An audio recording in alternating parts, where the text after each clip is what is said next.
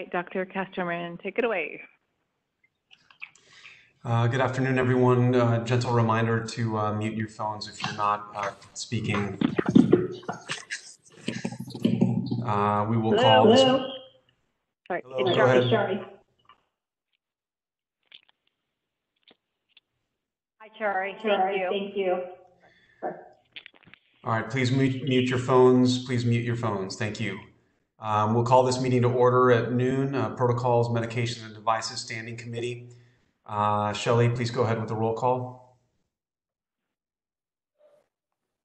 All right, Amber Rice. Here, Shelley. Thank you. Brian Smith. Here. Chester Key.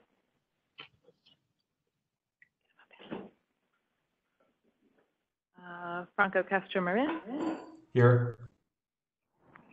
Garth Gamer. Here. Can you hear me? Yes, sir. Okay, great. Thank you. Heather Miller. On the phone, and Chester Key's on as well. Thank you. Thank you. Jason Johnson. Jason Payne. Joshua Gaither. I heard you earlier. Matt Shaw.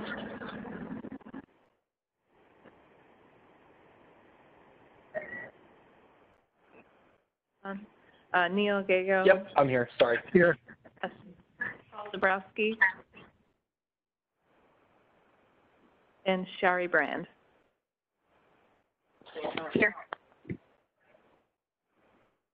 All right, we have quorum. Thank you. Can I just do one more mic check? I'm being told there's some feedback. Is everybody okay with me here? I hear you fine. Okay, great. Thank you, Shelley. So on the chairman's report, we've got the attendance report, which is attachment 3A.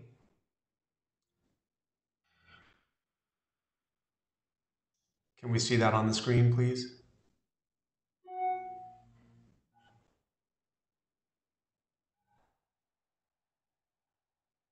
Second. All right.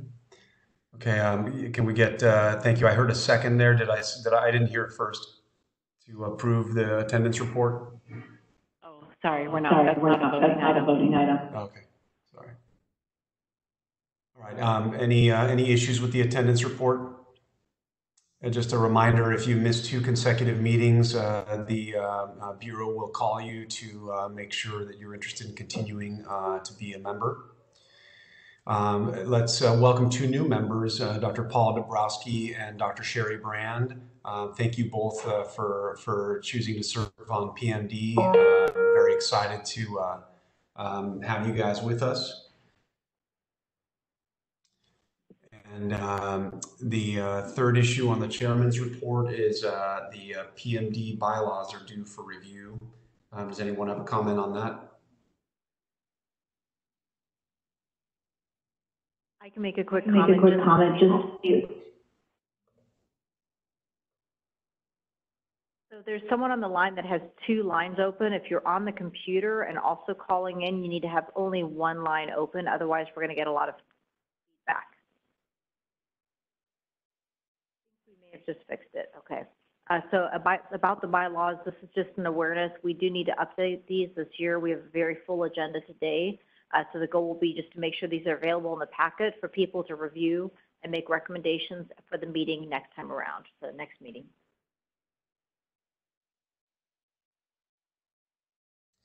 All right, if we could just take a pause for just a moment. I just want to make sure that my audio is not the one causing the problem. So let me dial into the meeting as well. Stand by, give me 2 minutes, give me 1 minute. Okay.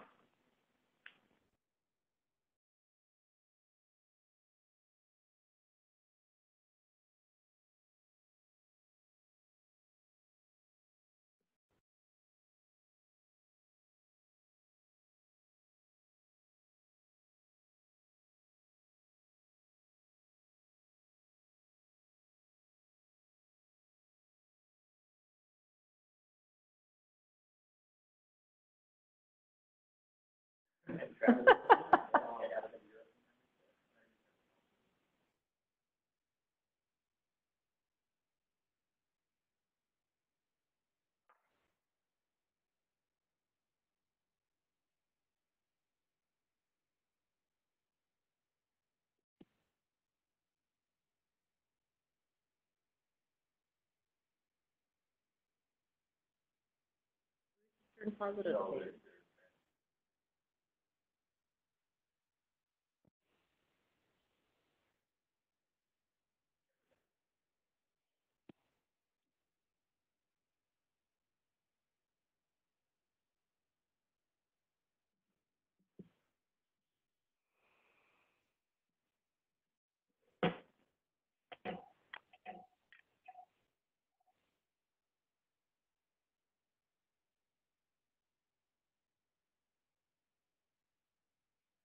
Can you guys hear me now? Yeah, I hear you. Is that a little bit better? Less feedback, hopefully? Yes. Okay. Great. All right, thank you. Let's go ahead and move on. Bureau report, EMS for children, Julia. Hi. So the biggest update is that we are working on a Safe Sleep for EMS education module. We did not have that today's education committee meeting, but hopefully by the next one we'll be able to get that approved and move on in that process. So we'll have upcoming meetings to work on that again. Ben, do you have anything else to add for the Bureau? Thank you very much. We'll go ahead and move on to the discussion and action items. I need a motion to approve the PMP minutes from November 21st. Can we see that on the screen, please? Please take a moment to review the minutes, and I'll need a motion to approve. So moved, Brian. This is Amber, second. All right, Brian and Amber, thank you. Any discussion? All right, all those who approve the minutes, say aye. Aye. Aye. Aye. Are there any nays?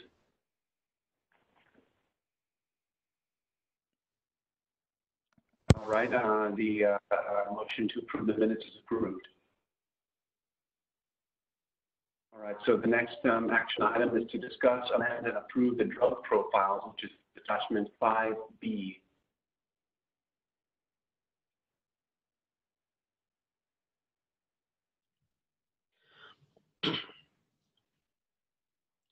To initiate discussion, I'll move to approve.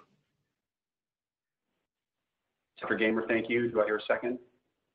Second, Brian. This is Matt. I second. Thank you. All right, let's open the discussion on the drug profiles, attachment 5B.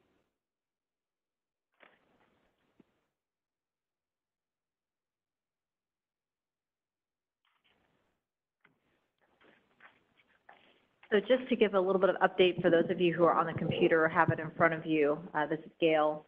We have left some of the comments on them in red where we wanted to just discuss them, and also some highlights in yellow where there is no consistent information out there or there's a few questions. So it just depends how the group wants to go through those, but just to identify that the reason there's some red comments, so those are the ones we specifically need to discuss. And then the highlighted areas are things where I could not find any consistent information. All right, so then why don't we just go ahead and go quickly page by page. We've got the title page, we've got a table of contents. Dr. Bradley, any issues or suggestions with the table of contents based on what you and I have gone through with the Central Arizona regional guidelines, if we want to group them, or perhaps group them by alphabet or something to make this page a little bit easier to navigate, or are there few enough entries that this seems appropriate? I think this is alphabetical. No, I know alphabetical, but I mean, if this goes on electronic format, would it make sense to just have a drill down menu for easier navigation, or is this short enough that we can leave that in? I don't think you could do a drill down with the drug profile since it's each individual drug. Got it. All right, so page 4, looks like there's no comments on that one. And page 5, albuterol, our first comment here is contraindications or systemic tachycardia. So those comments were actually mine. Symptomatic tachycardia. So my understanding of the data here is that there is symptomatic tachycardia. We all know that and have experienced it clinically, but the issue is that this is usually clinically meaningless, and that most experts would agree that addressing the bronchospasm is a bigger priority clinically than secondary tachycardia. And so I wanted to suggest that we either soften the word to say that symptomatic tachycardia that is usually clinically insignificant, or somehow soften that it is not absolutely not an absolute contraindication, and that treatment should continue in an effort to address the bronchospasm. And same under precautions and side effects.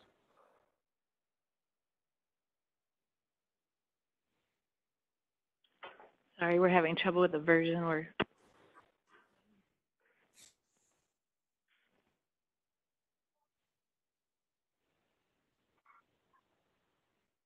So maybe just to discuss that those with, chest pain related to tachycardia or something specific rather than just symptomatic tachycardia, because like you said, it's vague and doesn't really indicate why the contraindication is there. But for patients with cardiac disease and chest pain related to tachycardia, it may be a relative contraindication, but I think that's maybe stretching it even.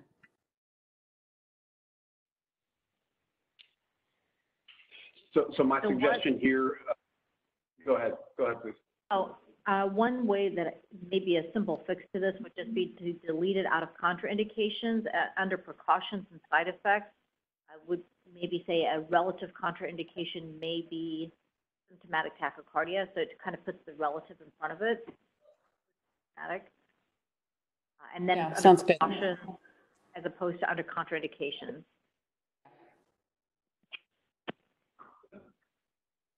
I agree that we could strike it from contraindications, remove it from contraindications, and under precautions, we can leave it to say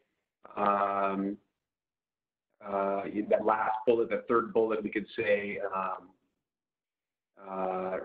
relatively contraindicated if significant tachycardia or tachyarrhythmias occur or chest pain. Or ischemic chest pain or angina chest pain or something along those lines.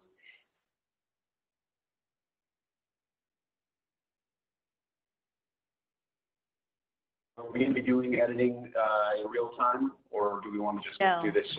No. Okay. All right. Any objections to those comments, so we can move on? I think it's reasonable. All right, not hearing any objections, let's move on. The next page is any overrun. There were no comments or yellow flags on this page. This is Brian. Go ahead, Brian. So at the last meeting, I had brought up issues of interfacility transports and so on, and whether we were going to add any recommendations on interfacility transports for maintenance infusions and so on. So this is only addressing the table, these are the 911 or table 1 drugs only at this time.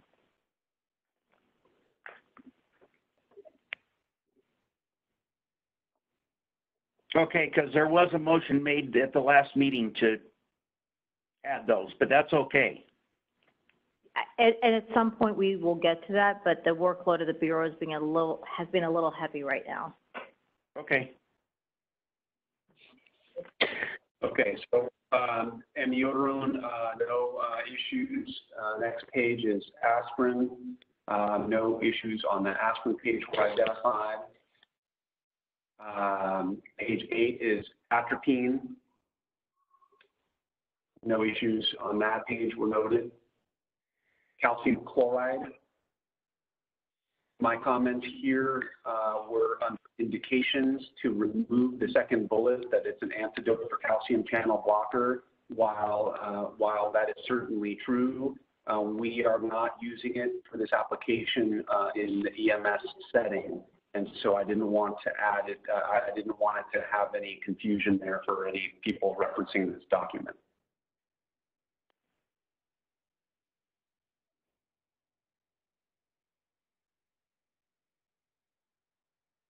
Are there anybody opposed to removing that? My only thought on potentially including this would be if you had a patient that was critically ill and an agency was to get medical direction to administer that, it is an appropriate standard of care. We just wouldn't have a linked guideline at the bottom, but it's basically an indication, kind of the national guidelines, and the SEMSO and other states included that. That's totally fair. So what you're saying, Dr. Bradley, is that the crew might get an offline or an online medical direction order to administer it for that indication, and then it's within scope for a paramedic to do that, even though there's no offline written for that. Correct. Concur with Dr. Bradley on that. Yeah, I Hey, agree. Franco, the only other one Franco, this is Amber. The only other thing on the contraindications that I questioned was the contraindication of sarcoidosis. If we're using this for critically ill patients with suspected hyperkalemia or calcium channel blocker overdose, to me that seems like more of a much more relative contraindication in these really clinically significant indications for using calcium chloride. So I don't know if we want to continue striking sarcoidosis for the indications that we're using calcium chloride. Yeah, I agree. I mean, I'm going to get that history. Yeah, I think it's I'd totally probably reasonable. take it out. Yeah, I'm okay with taking it out as well, unless there's any other comments on it. All right, so we will take a notation to keep the 2 bullets under indications, remove the bullet listing sarcoidosis from contraindications. Any other comments? Gail, was there anything specific that you're looking for this body to comment on the 2 yellow boxes? I could not find, and I know that Amber very nicely had a pharmacist from U of A review these as well, and they did not correct any of these. So these are kind of a vague, unknown and varies, but that was the best onset. So I just wanted to make sure that the group felt comfortable with leaving those as a more nebulous term. So that's why they were kept highlighted. And that's for calcium chloride, calcium gluconate, and gel as well as IV. I'm comfortable leaving those the way they are.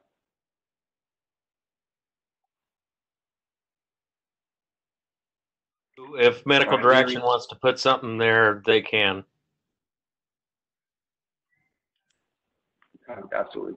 All right, so hearing no objections for those changes, we will get down to page 10, calcium gluconate. Again, no other issues were identified other than those yellow areas we just addressed. The same is true with page 11. Moving on, charcoal.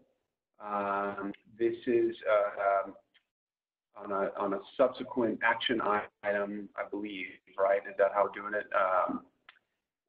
Discussing possibly removing this profile. So let's skip this page for now and come back to that in just a moment. Dexamethasone, no issues identified on page 13. Dextrose. Gail, did you want to say anything on the yellow box? Is your question just whether or not we explicitly list every single protocol, or? Correct. I think we just may need to make sure we've captured all of those. Nothing else that needs to be really adjusted. Okay. Yeah, we looked like we got plenty of room on the page to make sure that they explicitly listed. I just want to make sure that my preference is that each protocol that contains dextrose do be explicitly listed so it's consistent with the other pages. It looks like we got the room for it.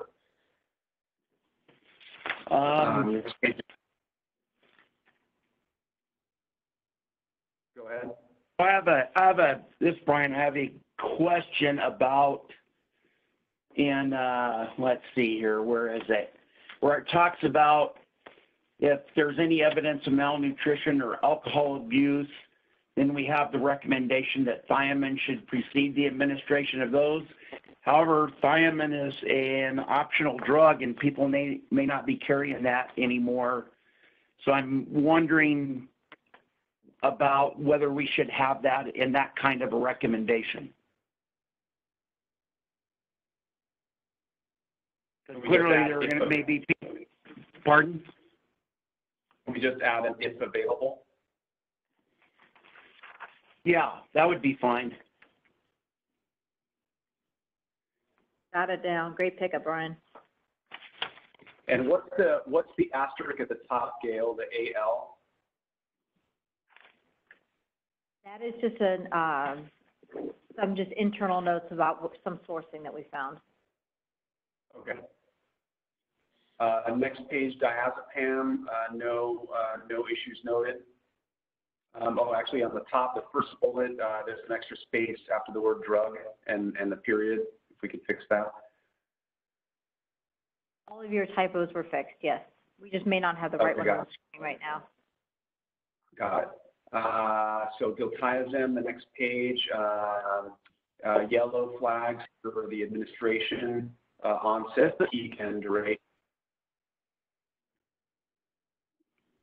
This is Brian. Go ahead, Brian. Can we go back to diazepam real quick? Sure. And down in administration, is rectal administration still inappropriate because that's missing in there, or is it more similar enough to IM it doesn't matter?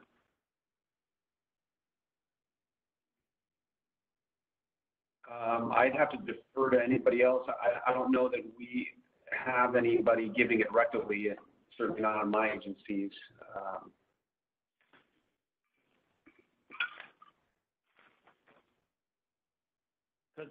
Because there is a specific line for diazepam rectal delivery. It's optional, but it is its own line.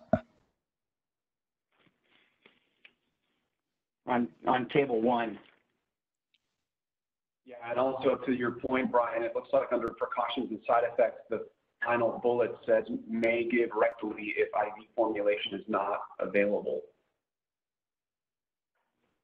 I think in general, most agencies have transitioned to midazolam or lorazepam as their anticonvulsant medications. And certainly I don't think most EMS agencies, if they do still carry the diazepam, are doing it rectally. I think that was the rationale for moving towards the administration listing just IV and IM dosing route. Okay. Hey, Gail, this is Amber. Franco. Hey, Franco, this is Amber. For the rectal diazepam, are there a significant number of children and families who still get prescribed this? Because I know previously the issue has been that when children get this rectally at home prior to EMS arrival, because the onset is a little bit longer, then they get IV or IM, whatever. And so the only reason I would think about including it is because if they're getting it prior to arrival, that delayed onset may be clinically relevant to EMS providers considering giving additional benzodiazepines. I don't know how prevalent that is. I don't see it that often, but I don't primarily pediatrics anymore. So maybe someone can comment further. Would it be reasonable to capture that concern as its own bullet in the precautions rather than making a specific change under the administration tab? Sure. And again, I don't even know how often this is still prescribed, but I know, in the past, this has come up as an educational point, mostly because it does get given to families who have children who have a seizure disorder. I think it's a valid concern. I would ask maybe if we could just create a bullet point to capture that, just saying, if the patient received a rectal dose prior to EMS arrival, further benzodiazepine administration should be considered with caution. And then to that end, I would probably ask that we remove the other two bullets because again, the practicality is that they're probably not going to be, crews are probably not going to be giving more rectal formulation.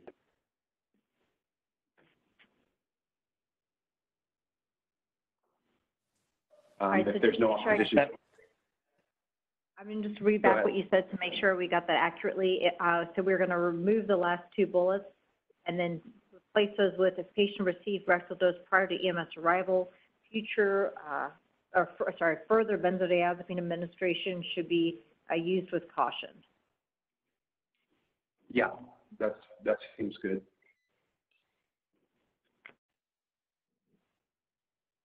Or it should be administered with caution. Should be administered with caution.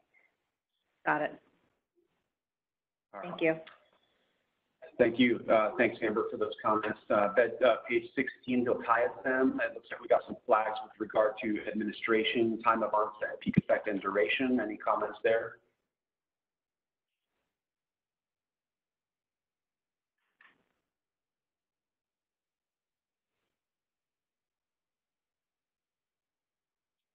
All right, we'll keep moving on to diphenhydramine. No issues noted.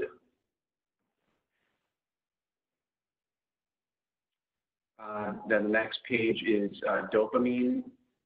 This obviously has a big flag on it because of our next topic item. So let's table this discussion for the time being. Dopamine is a 2-page reference because of the dosing table, which you see there. Epinephrine. So the issues here are the administration, IV and IM. Just time of onset and peak effect and duration. Let's see. Any comments there? These are just highlighted because they were very different sources in terms of the timeframes that I found for these. So that's why there's kind of different. They're just highlighted just to see, does anyone have a definitive feeling and make sure that we as a group are comfortable, just because there is some variation depending on different sources. Okay. This is as far as I'm concerned. Go ahead. So I'm saying that if there's that much variability in the sources, we could just stick to the peak effect being what we recommend as being the redosing interval. So we redose at intervals of, I don't remember what it is in the T3G, but we would consider, likely to be the peak effect of that drug potentially. So we could, if we wanted to pick a number, we could pick something close to what our redosing interval is. But that's just a suggestion. Okay, noted. Thank you. So let's keep moving just for sake of time on etomidate. No issues identified there. Fentanyl, no issues. Glucagon, my only comments there mirror my comments on the calcium. So based on the calcium discussion, I'm totally okay keeping those for beta blocker and calcium channel blocker overdose indications. Those it sounds like the group would suggest keeping those, and I'll support that.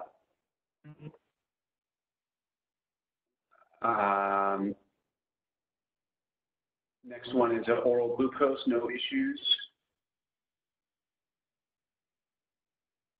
Hydrocortisone is removed.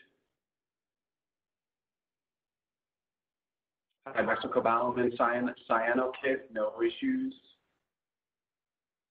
Ipratropium, just time of onset. Go ahead. Excuse me for a second. And so why don't we have one for hydrocortisone? Because it's in table 1. Because the application is that it's going to be the patient's own medication. Oh. This is one of those assisting the patient's own medication. Yeah, no, that's okay. I see the asterisk going back to a key now, so that's fine. Well, let me actually play devil's advocate there. Even if it is indicated, even if it belongs to the patient, is it not a worthy endeavor to have this material in the drug guide just for the so that our providers know what they're giving or what they're assisting with. I mean, it's just information. I support actually keeping it in that regard.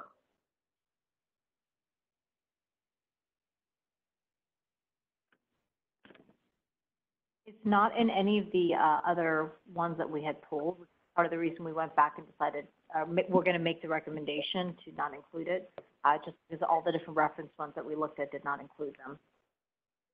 Okay. And as I was saying that, I noticed that the content of this page is actually adenosine, even though the heading says hydrocortisone. So, all right. So I'm okay with keeping it off then. Next page is cyanokit, no issues. Then that takes us down to page 27, ipratropium. The only issue was the time of onset, 5 to 15 minutes. That I'm okay with that if there's no objection. Next page is ketamine. Ketamine has no issues identified. Lidocaine, no issues identified. Lorazepam, just a flag under the IM, onset of action and duration. I'm okay with those two as well. There's no comments. Next page is magnesium. If anybody has any comments on the peak effect or the 1 hour duration.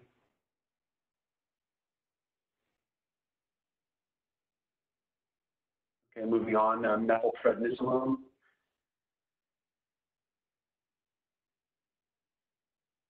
Any comments on the administration flags? Okay, hearing none, we'll move on. Midazolam. Any comments on the administration flag there?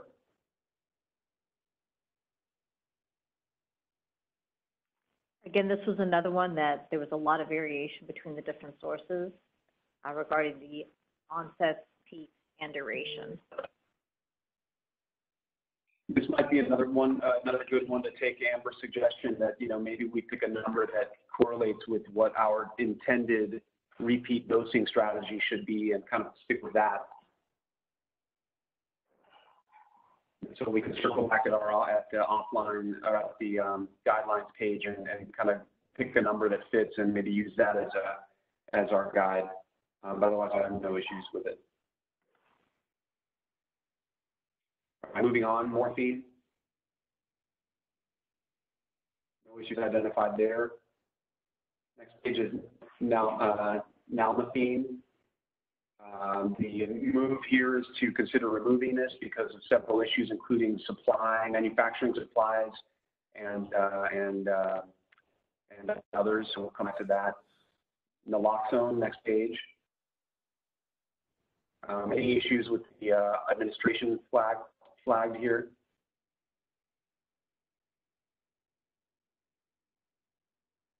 All right, hearing none, we'll move on.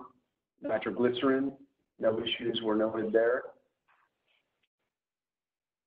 Norepinephrine. I would like to add one thing to I would like to add one item to norepinephrine. Yeah.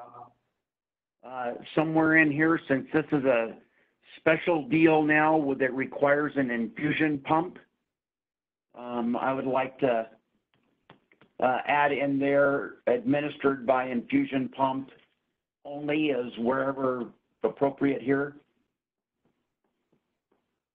We could maybe do that in the precautions and side effects. Does that work? Yeah, that would work. So we'll add a bullet just to make sure we capture the wording, must be administered by infusion pump. Can we also add it next to the norepinephrine title, just in brackets, just the pump only, infusion pump only? That would be fine too, either way. Probably good to have it in both. I would suggest both.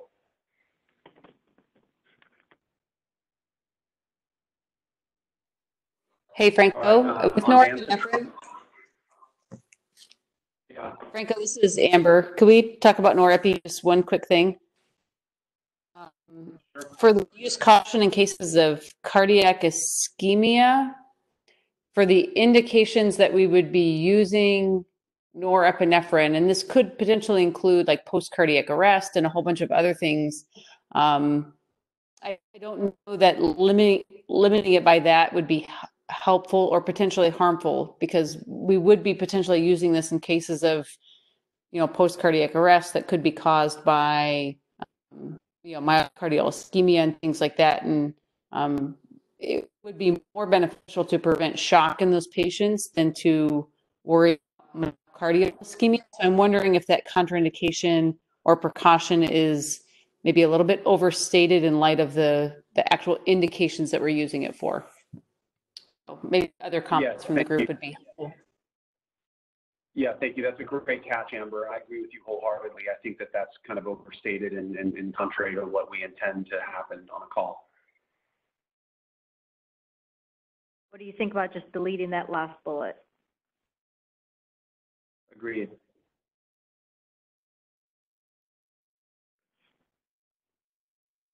All right, here no further comments here. The last bullet there regarding cardiac ischemia will be removed. Next page is on Dansatron. Any issues here? Thank you for including the commentary about QT syndrome. That's a big one. I've certainly seen that actually result in cardiac arrest in a couple patients in my career, so thank you for that.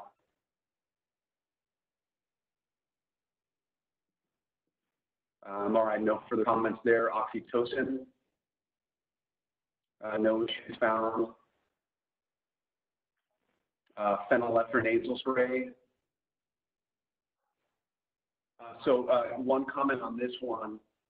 Can we ask you guys to just verify? There's a couple drugs here that are between the beta agonist and epinephrine and phenylephrine, where we talk about alpha and beta receptors. Can we just pick one format? Some pages it's spelled out, and other pages you use the Greek lettering. Can we just pick one format and stick with it throughout the document? Yes, which is your preference?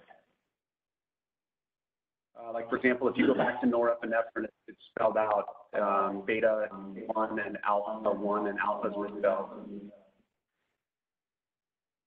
Yeah, I see that too. The spell out. Yeah, so I don't care which one you use. It probably makes more sense to just spell it out explicitly, because I don't know if many paramedics are familiar with the Greek lettering. So. Will do. Thank you. Dr. Castro, this is Matt Shaw. Can I ask a question? Sure. Just going back to ondansetron, our OB docs up here have requested us not to administer it in first trimester pregnancy. So I wasn't sure if we should maybe add that as a precaution, or if that's not widespread, then we don't need to at all. My understanding of the literature is that it probably doesn't justify.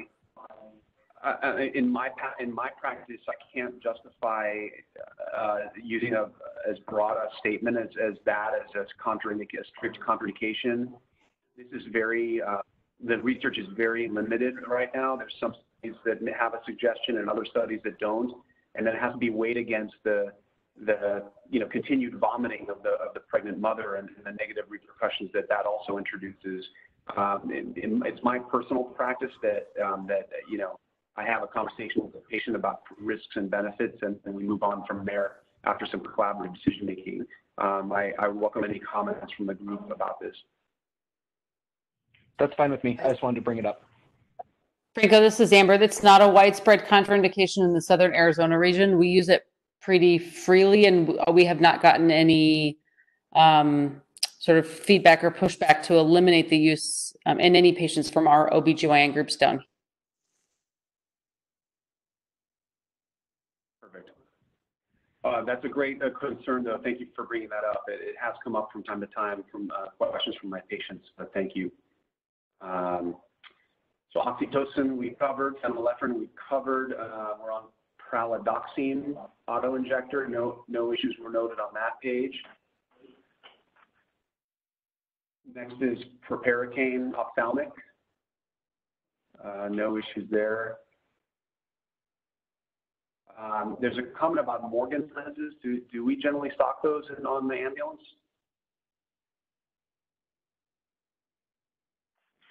Those are only in some the agencies- tox box list. Got it.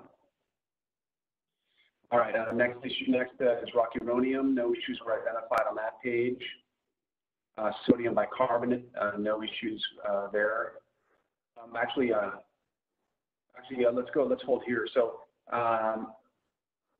sodium bicarbonate under indications, we have cardiac arrest and tricyclic antidepressant overdose, but we actually use it in extremity trauma, and that's not listed under indications.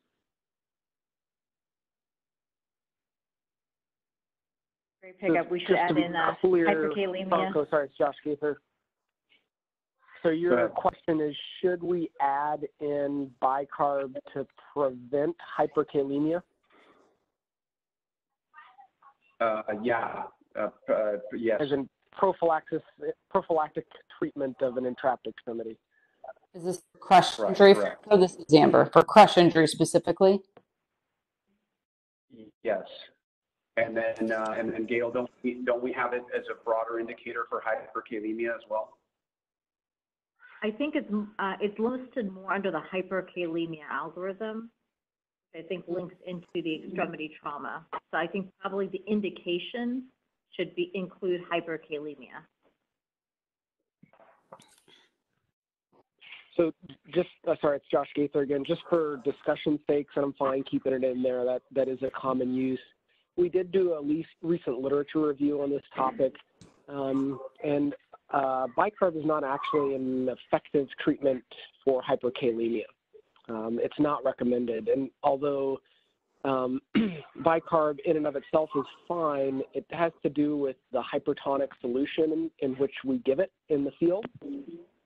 Because it's so hypertonic, it doesn't actually change potassium concentrations in any significant way. So just some food for thought. That's a bigger discussion probably for some other time. I'm fine leaving it on this protocol or on this drug profile.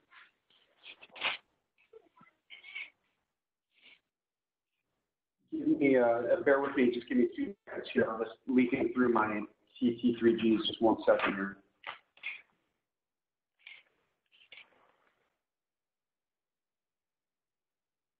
So it looks like everywhere we put down hyperkalemia treatment, we're only including calcium and albuterol. And so it looks like we are using it only in the trauma indication.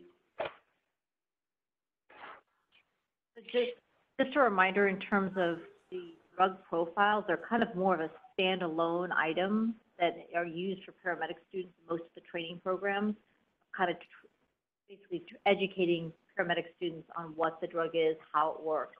So that's why it's sometimes important for us to include things in here that may not necessarily tie back to an actual guideline, part of the knowledge base that they should get in their paramedic program. Should we keep the cardiac arrest? Oh no, I'm sorry. I see that with TCA overdose. Okay, that's reasonable. Well then, yeah. My only request is that since we have a reference to the extremity trauma page, we should probably add that 1 bullet point under indications that says, you know, it considered helpful in crush syndrome or crush injury. That's a great point, Franco. I've been teaching regarding crush injury. If it's of any lengthy duration, I use that as an indication for a 12 lead just to assess for sine wave-like changes.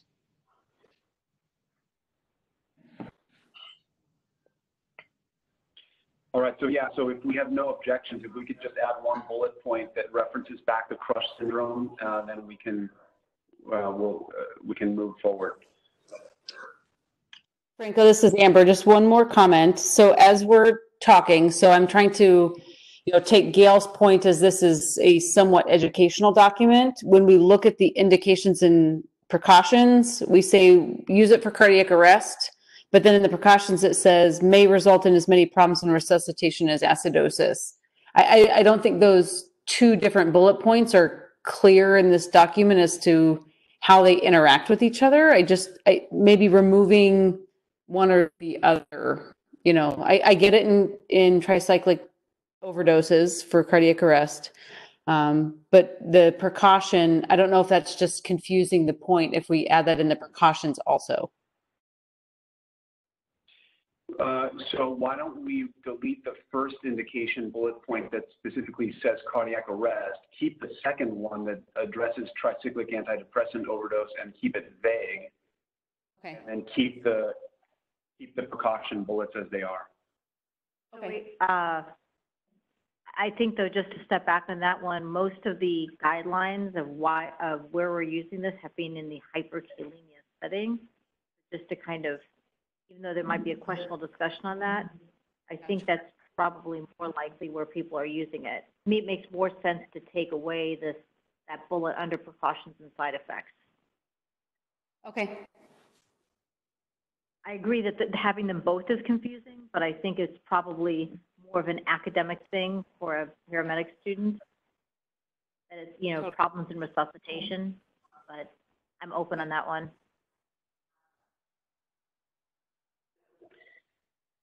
Yeah, my only comment otherwise would be that, you know, we don't include it explicitly in any cardiac arrest algorithm at all. And, I'm not sure which one makes the most sense to keep or delete in that, and you know, when you take that into consideration.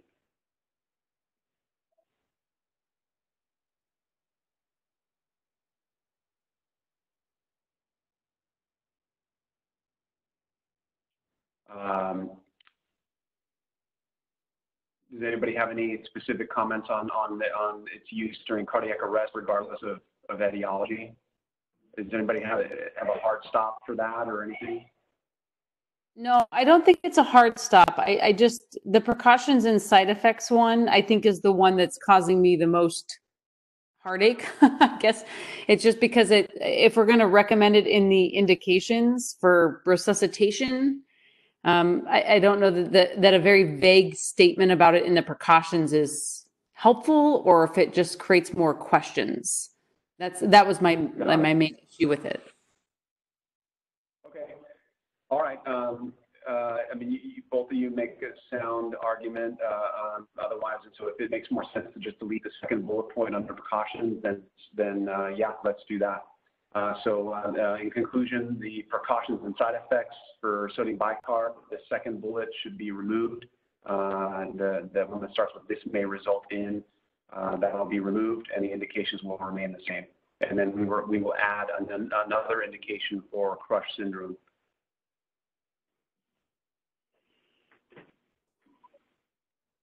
And I don't know about you guys, but as I'm staring at my computer screen, the COVID emails are coming in at about one per half minute, one every 30 seconds.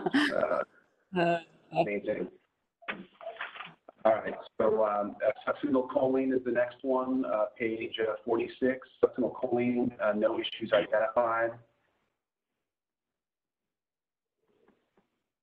Next is tetracaine, no issues other than the time of onset. I'm sorry, the peak effect, which I don't have any objections there.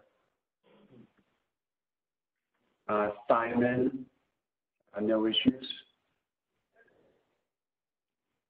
Vasopressin, again, we'll do that for the moment as it's going to come up in a different action item. Verapamil, there's going to be a potential action item there, so we will hold off on that. Then finally, that takes us to the tables. Are we including these tables just to show no. Yeah, go ahead. We need to vote on that, on the drug profiles. That's the action item currently. Correct, yes. Let's see here. We have it listed as separate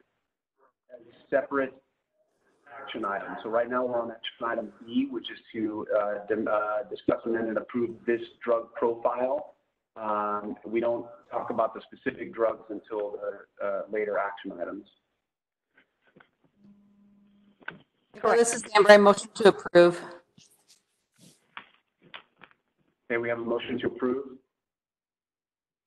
Second, Jason. I second. Thank you. All those in favor of approving the drug profiles amended with the amendment as discussed, say aye. Aye. Aye. Any opposed? Okay, the motion carries. Next item will be to discuss, amend, and approve adding high-flow nasal cannula to the paramedic scope of practice. Bad timing on this, since we're probably not going to recommend that these be used for a few months. But Dr. Johnson, if you want to, can I get a motion to begin discussion?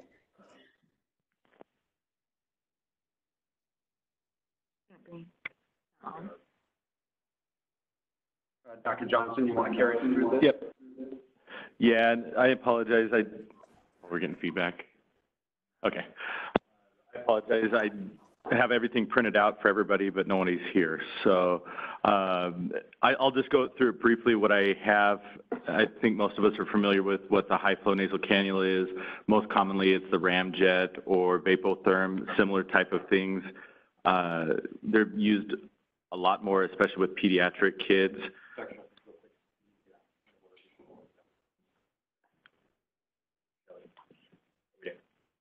Don't mute, we just need to get a motion to discuss, so before you keep going, so we just need. Amber, I motion to discuss.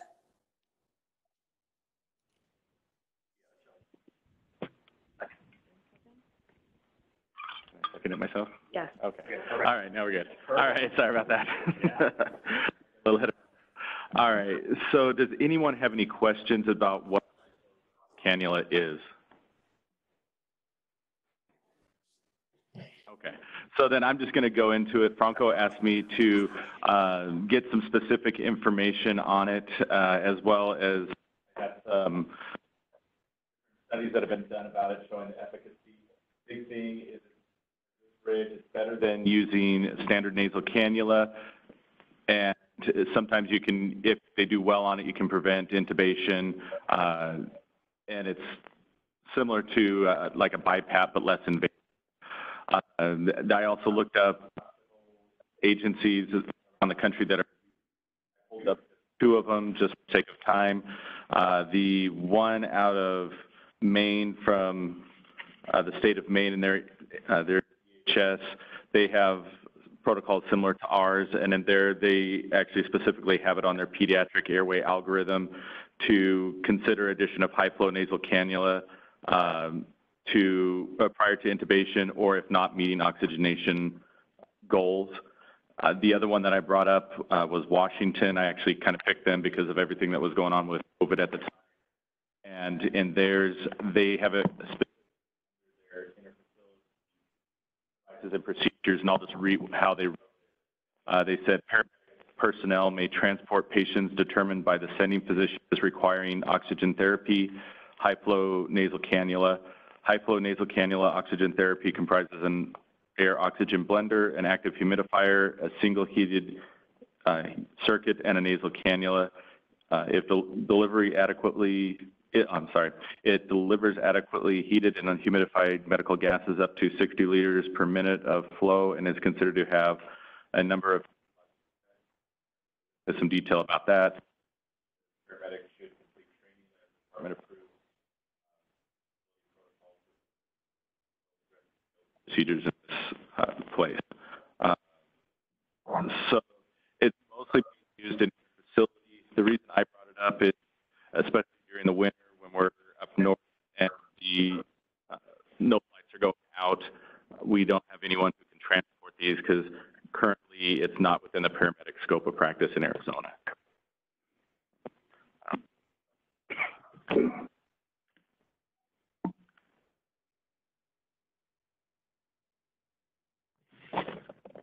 This is Brian. I have a question. Hello? Go ahead, Yeah, Brian. go ahead. Okay. Does this require special equipment to be able to utilize?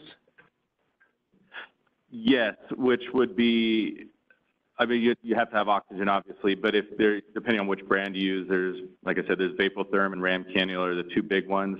The actual equipment itself isn't anything terribly special. The cannula just looks a little bit thicker than what you would normally use, with a little bit bigger prongs that goes into the nares.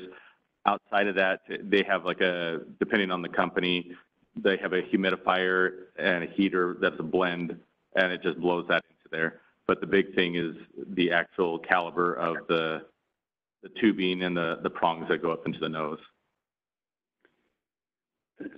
So that's why it's not, I know in Maine they actually have it as listed. They can use it pre-hospital, and in Washington it's predominantly inter-facility. One of the things that we wanted to just kind of bring up to discussion and get this group's thought on is essentially this is a type of CPAP. And so CPAP is within scope of practice. Right. And we may actually not necessarily need to make any changes. We just may need to have some clarification language so people understand that. But I wanted to get this group's thoughts on that, as I'm not a pediatric specialist, haven't done peds in a long time. Right, and that's my thought too, is that, you know, it's basically the same idea, but it's actually less invasive of the CPAP that they're already doing. And, you know, I think it'd be fine even if we added it into if we have some other language that states that CPAP, including high flow nasal cannula or something to that effect. Franco, this is Amber. Oh, go ahead, Josh. I think from a science perspective, this is one of the rare times in which we have really good pre-hospital literature to say this is something that is good for patients. It's better than CPAP. I think I would support it 100%. I agree with Gail also. I think we could slide this in under this CPAP. It is a continuous positive pressure system. It's just delivered through the nose at a different oxygen flow. So yes and yes. Gail, this is Amber. I was going to almost comment the same thing as Josh. I will say that NSEMSO in their guidance documents lists it with CPAP and BiPAP together as non-invasive ventilation. So I think from a sort of rules perspective, it'd be safe to include with the other forms of non-invasive ventilation. All right. So do I hear any objections to the points being made that it could be slipped in under other forms of non-invasive positive pressure ventilation, that the evidence seems to be very supportive, uniquely so? Any objections at this point? Quick question, if you got a second. Go ahead. The question is, would this also be for initiation out in the field, or would it just be for non-emergency transport for paramedics? It would be both the way you're wording that. Right, and that's what when I read around the country, Washington specifically has theirs as inter-facility, but the other states that I'd looked at, they just left it open to either. Data is so supportive and the risk is so minimal, I think that it would be fine to use for both. Yeah, I was going to say, I don't know any reason why you wouldn't use it in a scene call type of scenario. Correct. Would we make this an STR, or would we just leave it up to the medical directors of each agency? So I think this is considered, I think if we consider this a type of essentially non-invasive positive pressure ventilation, it's within scope. And so I don't think we would actually need to make any changes. Maybe just a simple line that says including high flow nasal cannula or other similar device. Can't really change the scope table, so we could just provide guidance if we get questions regarding that. Any changes, even kind of an explanation, involves opening the scope practice table. But I think this is, if we all agree that this is a type of NIPPV, then essentially this makes it within scope as it is. Okay, perfect. right, so can I get a motion to approve? Jason? I think this will be sorry, just to clarify, since we are not actually adding anything, this would be a motion, we would need a motion to table. We're not making any adjustments. And do we need to put any so can I get a wording motion? clarification in the document? Got it. So this is going to be more of a document wording clarification, not a motion to approve. So we would need a motion to table. I'll motion a table with the plan to do the wording for it. I don't, Any seconds? where's the wording gonna, I'll wait for a second. I'll make a second. Then where's the plan that this is gonna go? This will be clarification language if we get asked by any agencies who would like to implement this. Okay. All right, can I get all those in favor of tabling this motion, say aye? Aye. Aye. Any opposed? Okay, the motion carries to table this issue. Next is going to be item D, discuss, amend, and approve making dopamine and norepinephrine optional agents on table 1. The idea here is that that the prevailing evidence seems to support simplifying in a broad manner the use of vasopressors across the scope of EMS. The central region has just modified their guidelines to use push-dose epinephrine across the board for any carry arrest or shock conditions as a single agent for simplification of training and administration. As such, dopamine and norepinephrine would be essentially not used and rendered moot. And so the item is being brought back to this committee to see if there could even be any broader acceptance of such a practice statewide.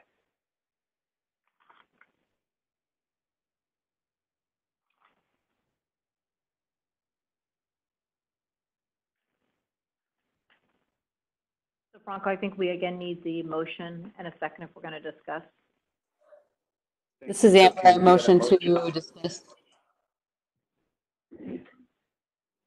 I'd heard Amber Rice for first. Who was second? Yes.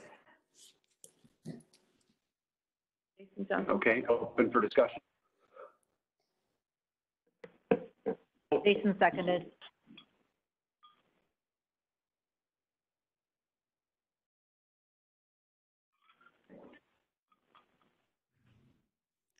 Any discussion? Franco, I think that, I mean, I would support, like, personally, as long as there is a requirement that they carry a vasopressor agent, agencies that choose to eliminate dopamine over push dose pressors, you know, I just don't know that there's enough data that's clear either way. But I think that the agency should have the requirement to at least carry one vasopressor agent. And would it be a sufficient if epinephrine was that agent? Because epinephrine at this point would still be considered mandatory. Yeah, I mean, I think that there's very mixed literature on push dose epi in the pre-hospital setting. There's very limited data, but there's also relatively limited data on dopamine as well. So, you know, I don't know if others that want to weigh in here, but yeah, I think that in light of previous conversations that I've had with other medical directors, dopamine simply isn't getting used. When I talk to medics in the field, many of them have never ever used a dopamine drip ever. So yes, maybe dopamine could be better over push dose epi, but if it's never being used ever, then I don't know that it's better to keep it as a requirement if there are options that agents are, that they're maybe more likely to use in situations that are indicated. So that's sort of my take on it. So in looking at the table, since this is to discuss and amend making it optional, there's a couple of potentials. We could put, if we want to have one or the other, we could just put one or the other, norepinephrine or dopamine in the supply amount, or we could just add optional in front of the 400 milligrams of dopamine, and both of them would be optional. Epinephrine is still going to be required to be carried because of other stuff, and medical directors can choose it to use it for push dose epi like we have been up here. Correct. I would favor Brian's second example where norepinephrine and dopamine would be listed as optional, and then no change to the current epinephrine profiles, which are used for other indications and then can be extrapolated to use as push dose. And just so there, we did run the numbers on use of the medication just to get an idea. So in Arizona, across the entire state, there were 140 uses of dopamine in 2019. However, when you actually open those, several of those, the dose was 0, so potentially a crew put it out, put it on their run sheet, but then they didn't actually administer it. Several of these agencies, the dose, they were actually flight agencies. So the overall numbers across the entire state of Arizona for, ground 911 non-RN crews is probably closer to the 125 to 130 range. So it's a pretty low number for the entire state for 2019, just so people are aware.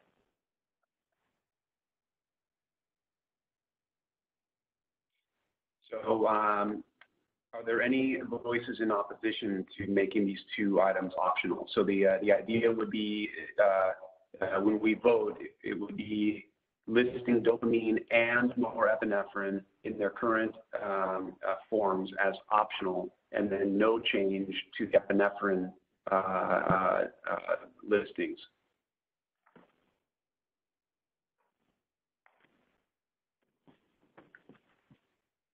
Hearing no opposition, can we get a motion to approve? So moved. Ryan. Second.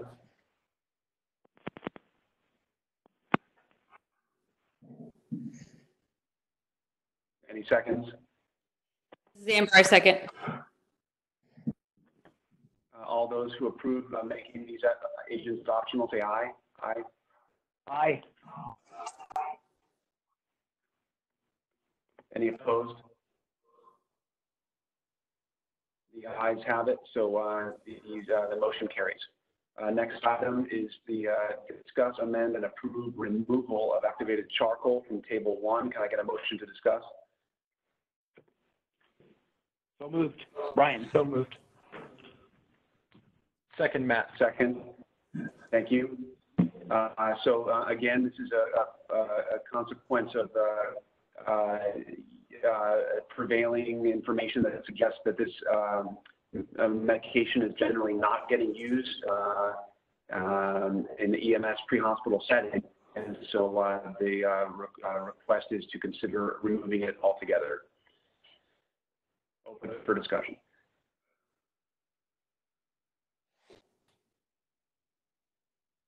This was another where we did run the numbers for the state of Arizona as well. If we localize this down to 911 units, there were 33 uses in 2019.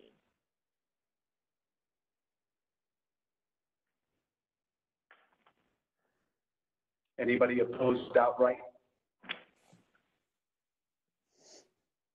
No, I'm surprised there were that many people using it. Me too, Brian. I've had quite a few people coming even from out of state into the state, and I queried them during their orientation about this, and I haven't got anybody yet, even from out of state, who's had an affirmative use on this. So let's go ahead and move to a vote. All those who support removal of activated charcoal, say aye. Aye. Aye. Any opposed? Okay, the ayes have it, and motion passes. Next action item, discuss, amend, and approve removal of nalmefene from table 1. Can I get a motion to discuss? So moved, Amber. Brian. So moved. Second, Amber. Okay, we got Brian and Amber. Thank you. Open for discussion. Amber, do you want to? I think you had some good notes on this. There were issues with manufacturer availability and a couple other things. Can you summarize for us? This is not on the market in the United States currently. It's being fast-tracked by the FDA for use in opioid overdose, but there is no nalmefene on the market in the United States right now. Any? Go ahead. There has been 0 uses that we've been able to find in our system. The only counter comment would be that if this is getting fast-tracked to come back on the market and opioid overdose is still a high-profile issue, does it behoove us to keep it for now? This is Amber. I kind of don't think so, because there are some issues with it being a very long-acting medication that I think should be discussed within this committee before we elect to recommend it, approve it, or put it on any kind of list associated with treatment for EMS. And it was only added on here many years ago because we were having some severe shortages of naloxone, which is probably not going to happen given the current desire to have lots of naloxone. Thank you for that comment. Yeah, so let's go ahead and move to a vote. All those who approve removal of nalmefene, please say aye. Aye. Aye. Aye. Any opposed? All right, the motion carries. Next item, discuss, amend, and approve removal of verapamil from table 1. Can I get a motion to discuss?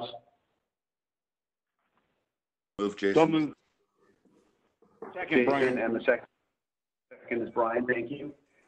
So the issue here is that this is really down to 1 or 2 agencies that even carry this medication anymore. The far prevailing medication that is most commonly used is diltiazem. There was an issue that came up a few years ago while we had a pretty substantial diltiazem shortage, where it was argued that keeping verapamil on the table would be a reasonable alternative, but the counter argument was that it would create substantial patient safety concerns with training and lack of familiarity on the part of providers for a disease process that very rarely is considered life or death in the pre-hospital setting. And when it is, there are other electrical therapies that can be relied upon. And so in light of that, we now find ourselves on the looking at considering its removal. Any comments? So my only concern is the last time this came up for discussion, I believe you noted that one of the largest EMS agencies in Arizona is still carrying that. Is that true today? Brian, their medical director, who had to sign off the phone, confirmed with me that they are planning on discontinuing the use of diltiazem. Okay. The only reason is just because of the concerns on some people's perception on the refrigeration of the liquid version, and I guess their preference not to carry the Advantage system or whatever. So. And so, Gail, just so it's on record, you said that that particular agency no longer has that concern. Is that, I didn't quite hear you. I did, before we confirmed putting this on the agenda, I did speak to the current medical director for that agency, and they have stated that they are in the process of transitioning. And this will still need to be, unfortunately, Dr. Gamer had to leave the meeting, but he, definitely this would have to go to MDC to be official anyhow. So there will be an opportunity for one last time. But the conversation was had that they do feel that they are going to be transitioning. Okay. Can I, so if there's no opposition at this point, can we go ahead and move for a vote? All those who approve removal of vasopressin, say aye. Aye. Aye. I believe it was verapamil, not vasopressin. Sorry, verapamil, thank you. Okay. Then yes, aye. Aye. Any opposed? Okay, the motion carries, verapamil removal. Next item, discuss, submit, and approve removal of vasopressin from table 1. Can I get a motion to discuss? So moved, Matt. Amber, second. Thank you. Does anybody want to comment on this motion? I can give some data on this as well. So when we actually isolate down vasopressin to 911, initially we thought that it was used 119 times, but then we actually kind of took out air ambulance use of it, and then went down to 911 use of it, and then it got down to 2 utilizations in 2019. With the question, we actually included if we couldn't tell who was administering it, so it was less blank. We just assumed that it was an EMCT, but certainly could have been an RN. So if it was not documented what level of person was giving it, we included that.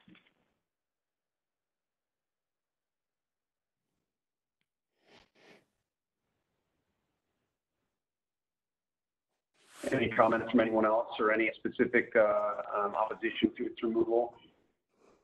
And what was the reason for wanting to remove it? Just that it's not being used all that often?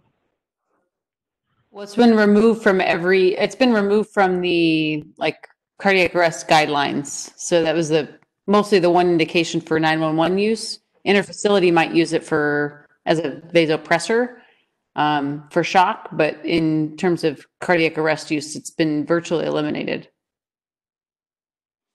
Yeah, and it's Josh Gaither, I'm sorry. I would echo what Amber just said. This was a drug that we were all super excited about 15 years ago. It was going to be the next great life-saving drug, and unfortunately it just didn't pan out. I think its time has come to just kind of slide off the table.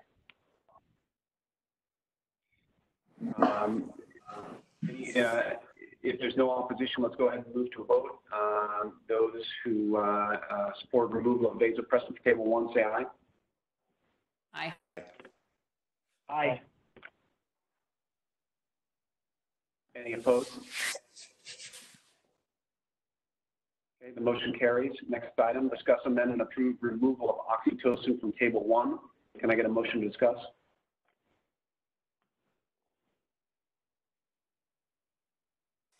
Amber, we have one agency, as far as I know, in the Southern Arizona region that still has it on their list. The have eliminated it, but I have one still uses it. So This is Heather and Kingman, and Dr. Merrill and I are here. We still have it on ours as well, just because of the long transport times that we have. We could have up to a 2-hour transport time depending on different areas.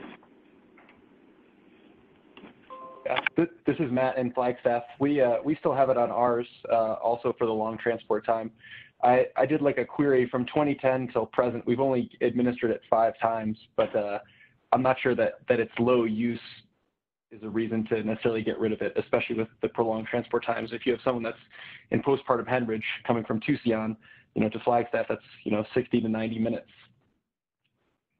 And we have some other agencies that are still on handwriting, and they very occasionally use it. And in fact, we just added into our treatment guidelines in September for intramuscular injections under a standing order, which we haven't had before. So.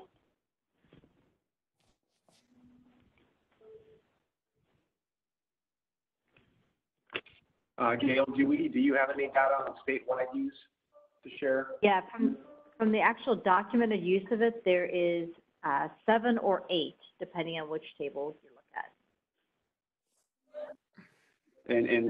In 1 year? In 1 year, correct. 7 in 2018, 7 in 2019. Anybody else want to go on record with any specific comments before we take it to a straight vote?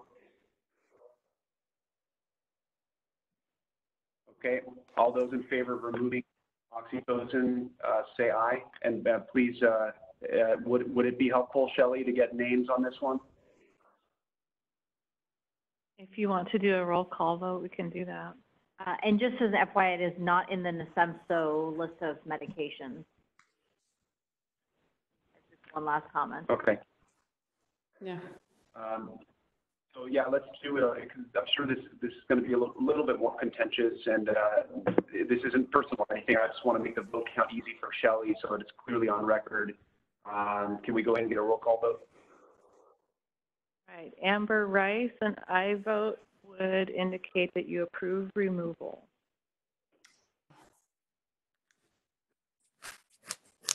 Brian, an I vote would indicate that you approve removal.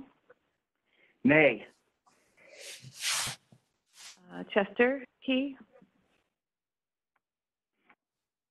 Chester and Heather Miller are in the same room, and we both vote not to remove it. Okay. A nay vote registered for Chester and Heather. Dr. Castro-Marin? Just to make sure we're getting only committee members.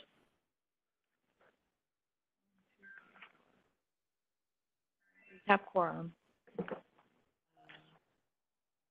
And then, I'm sorry, Dr. Castro-Marin, you vote to remove it or not to remove it? I vote to remove. I vote to remove. Dr. Johnson? So a nay vote is to keep. Jason Payne? Nay. Aye to remove. Nay to keep. Dr. Gaither? Yes, remove. Nay to keep the drug on. Josh, yay or nay? Yay to keep or nay to? Yay.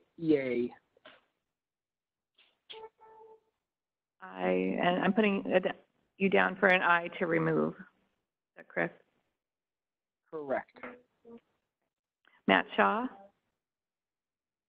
Nay. Neil Gago? Yay to remove. Aye to remove. And is Sherry Brown still on? She had to sign off. I just was asking if she's back on. She's been coming on and off.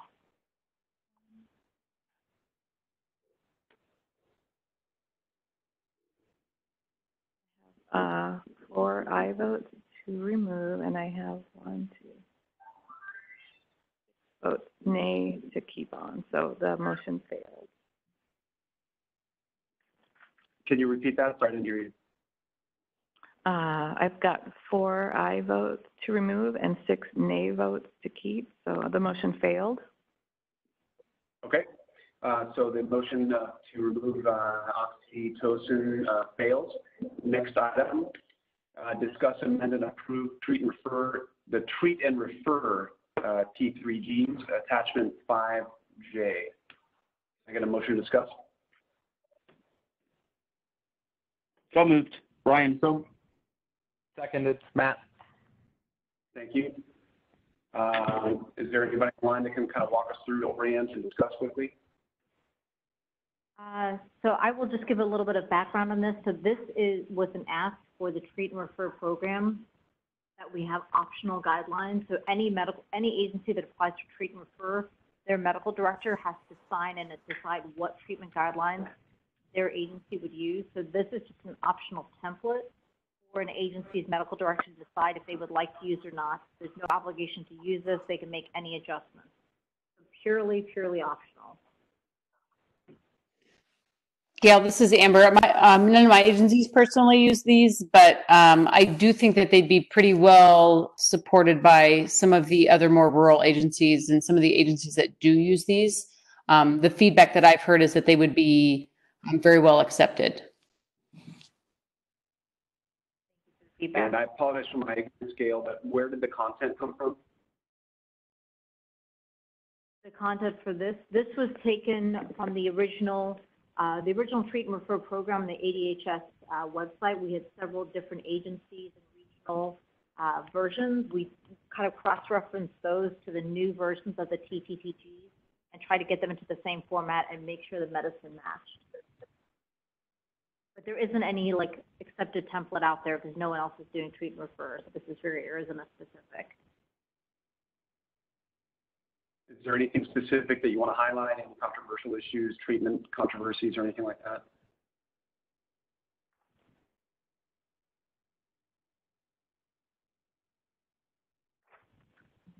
I don't think so. I mean, I think these, like I said, this is just to make sure that if we are going to post any kind of treatment guidelines, we wanted to make sure that it goes through the normal committee process of PMD to MDC. And again, any agency that does treat and refer, their own medical director would have to decide whether or not they would like to utilize these.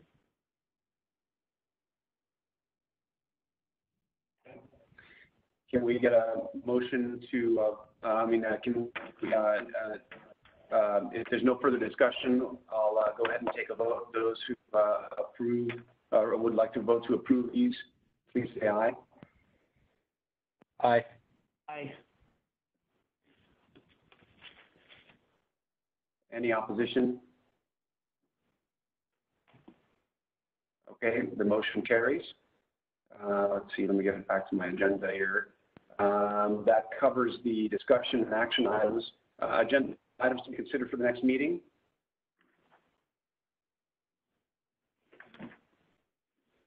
Any call to the public?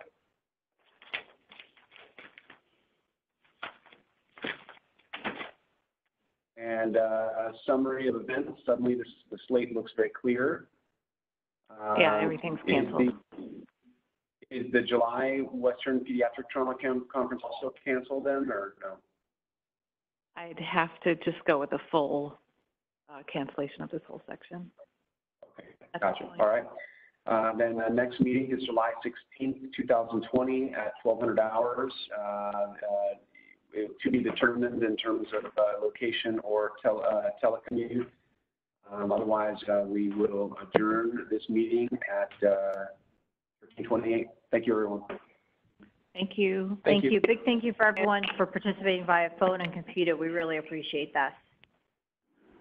Thank you.